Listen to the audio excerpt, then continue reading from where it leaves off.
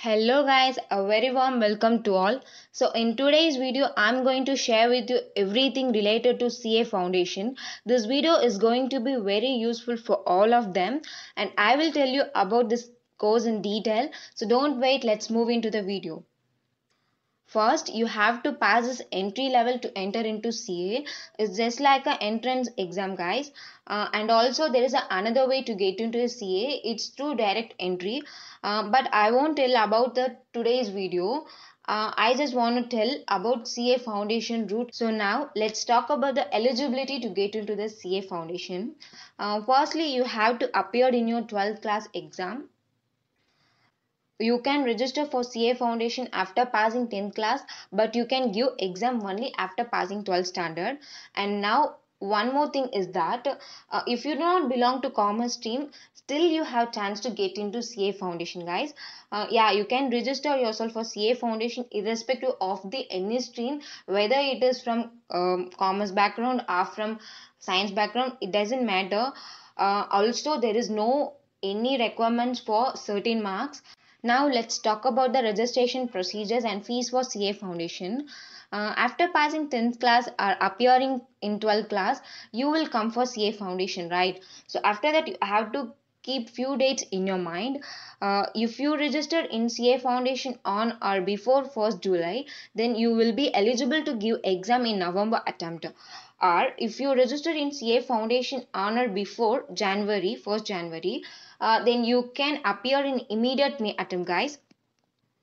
Usually CA Foundation exams happens twice in a year, in May and in November. Then let's see what's the registration fees for CA Foundation. If you are an Indian student, then you have to pay 9,200 rupees, which covers prospectives and the registration fees.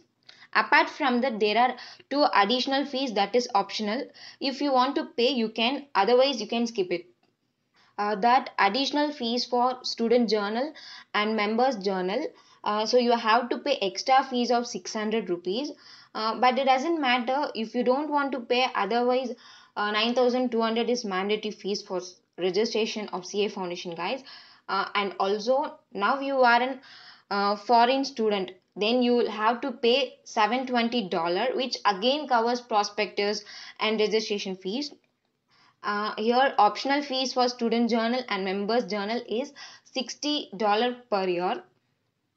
So basically registration for CA Foundation is 9,200 for Indians and $720 for foreign students. Now what's the study period do you have to complete before going for CA exam is from the date of registration in CA Foundation until the exam. So you have to complete 4 months of mandatory study period. And then let's see what is the validity period for CA Foundation registration. After CA Foundation registration, you have 3 years of validity period. If you couldn't clear CA Foundation in 3 years, then validity period will be lapsed. Then you have to revalidate it again for further 3 years after paying fees of 300 rupees. And then now what's the syllabus for CA Foundation? So there are 4 subjects in CA Foundation.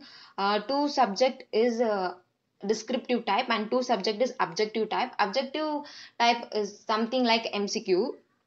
In descriptive paper, paper number 1 is principles and practice accounting, which comes 100 marks.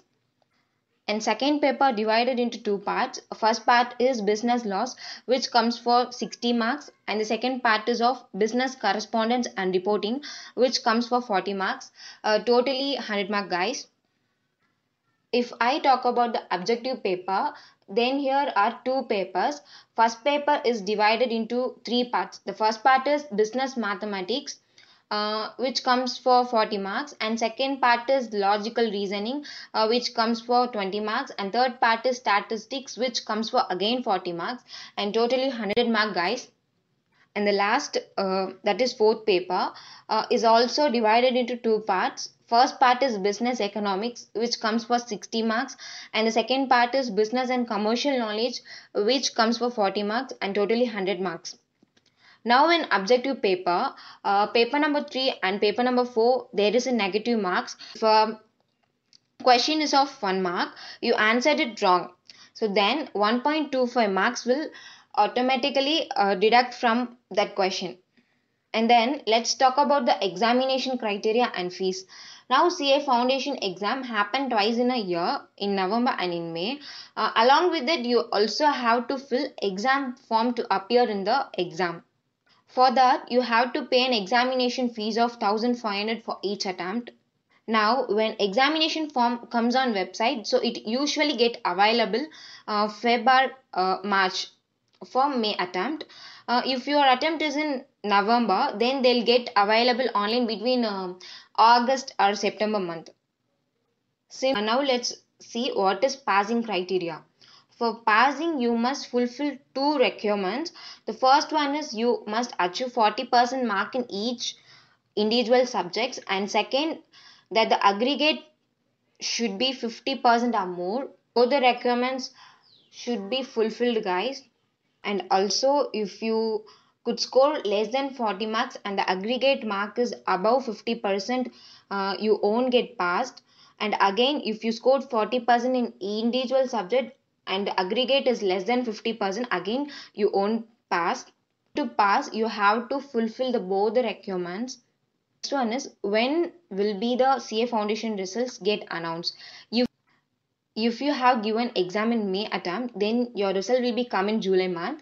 And if you have given exam in November attempt, then your result will be come in January month.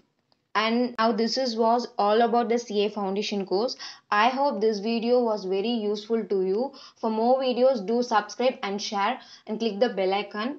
So I will see you in the next video. Until then, bye bye.